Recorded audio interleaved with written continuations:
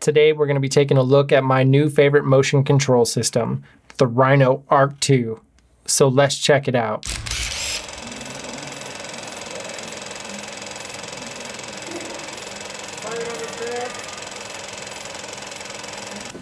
Hey, I just want to say I really appreciate you taking the time to meet with me, Glenn. I know you're a very busy man. How many times do I got to tell you, DP? It's Mr. Director. Right, Mr. Director. I apologize. That's right. Look, I'm a busy man. You got 60 seconds. Somebody bring me a latte. Okay, look, I'll make this quick. I just have a few ideas of how we could spice up our videos. Are you insinuating that there's something wrong with my videos? With my directing style? No, I'm not trying to say that at all. I think your videos are great.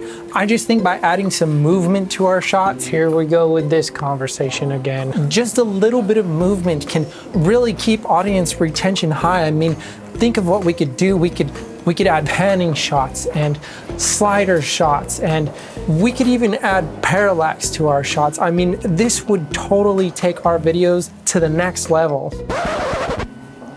Look, DP, when you're sitting in this chair, the director's chair, then you can call the shots. But as long as I'm sitting here, then I'm calling the shot. And if I say no motion, well, guess what? No motion. Now get back to work.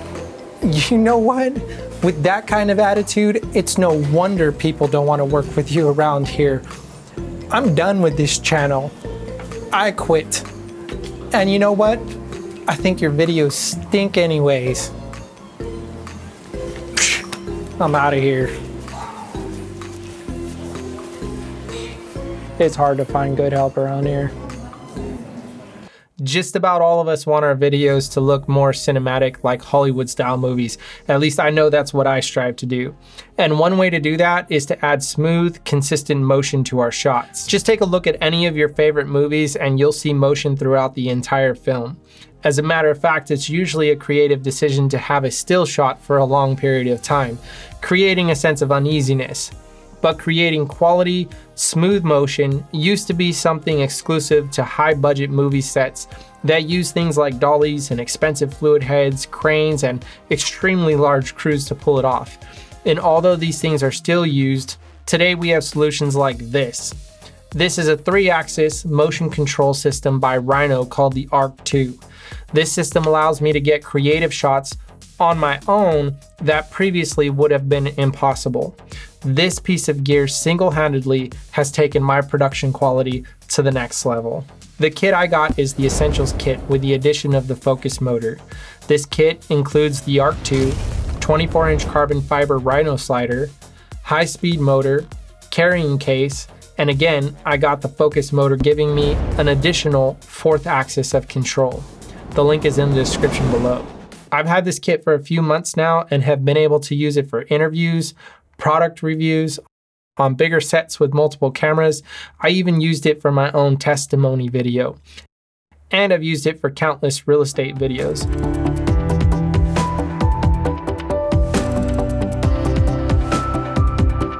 So I think it's safe to say that I have a decent working knowledge of how well the Arc II system works.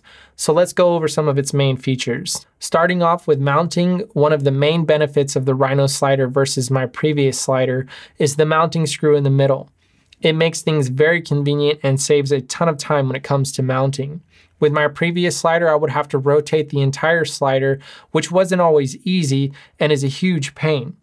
As for the Arc II, it features an automated mounting system that can either be mounted to the slider or used as a fluid head on a tripod. The motor has 2 thumb screws and that's it. The focus motor and camera slide in and lock down with simple levers.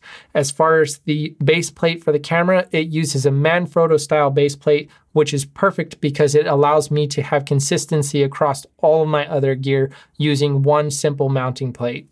Setup of the Arc II is also very easy with 1 cable for the slide motor and 1 cable for the focus motor if you choose to use it. Everything is powered directly off the Arc II's internal battery, and with an additional cable, it even has the ability to power your camera too. Once everything is connected and powered on, it's got a 1-button calibration, and that's it. You're ready to go. Right about now, some of you might be in the comment section mentioning the fact that other systems have eliminated using cables and do things completely wirelessly, like the Edelkrone system. But what a lot of people don't realize is that some wireless systems take much longer to set up or pair and can sometimes lose connection, being problematic during a shoot. When you're on set or in the middle of a production, speed and efficiency is paramount, and you definitely don't want to lose connection. Speaking of speed, setting up a move is also very convenient with the Arc II.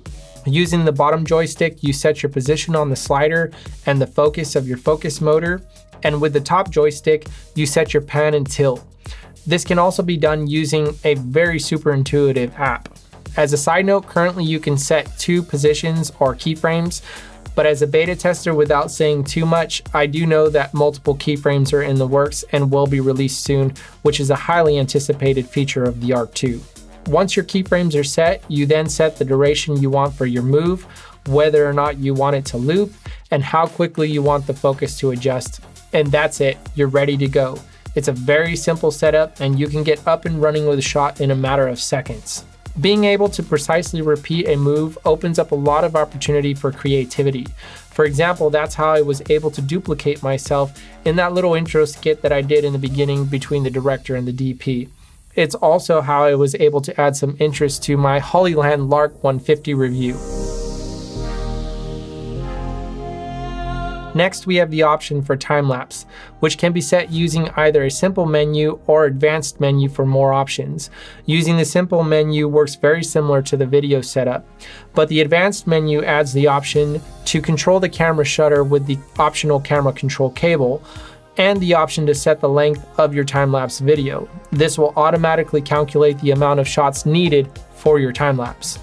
Having full motion control allows you to add a lot more complexity to your time-lapse, like this one I took at Friendship Fountain Park in downtown Jacksonville, Florida. Much more interesting than just a static time-lapse. Fluid View allows you to control the Arc II manually and is perfect for shots that require precise timing. As I mentioned earlier, the Arc II can also be placed on a tripod and used in place of a fluid head. So if you are on a quick run and gun situation, you can eliminate a lot of weight from your camera package by using the slider and using the Arc II as a fluid head. Many of the Arc II features can be controlled either directly from the Arc II via the joysticks or controlled remotely via the Rhino Arc II app, which is very easy to use, has a very nice interface to it, and really adds a whole nother level of possibilities. The face tracking mode is also a really cool feature. This is designed to track a subject during an interview or to track yourself during a vlog style setup. Again, the Arc II and Rhino slider has single-handedly taken my production value to the next level and really gives me the ability to add much more value to my clients. But if I did have to complain about one thing, it would be the fact that the camera is a little bit off-centered on the Arc II itself. It's not centered directly in the middle. And what that can do at times is if you're doing a shot with parallax in it and the camera is tilted just a little bit, then as you're parallaxing in your shot, you can kind of see it looks like it's tilting some. And you know, that's something that's easily correctable in post. It's not something that happens all the time. I'll notice it from time to time because I do a lot of real estate videos with it, and there's a lot of lines and stuff like that. But again, it's not something that happens all the time. It's easily correctable, but I figure it's something that's worth mentioning in case that is something that is very important to you guys. Overall, I think the Arc II is a solid piece of equipment that really adds a ton of production value to just about any shot. The fact that it's easy to use and the company's commitment to improvement through future firmware updates makes this thing a great buy. Hopefully this gives you a good look at this system. I barely touched the surface on what this thing can do because it can really do a lot. But Rhino also has a large Facebook community called Rhino Storyteller with tons of resources to help you learn how to use this.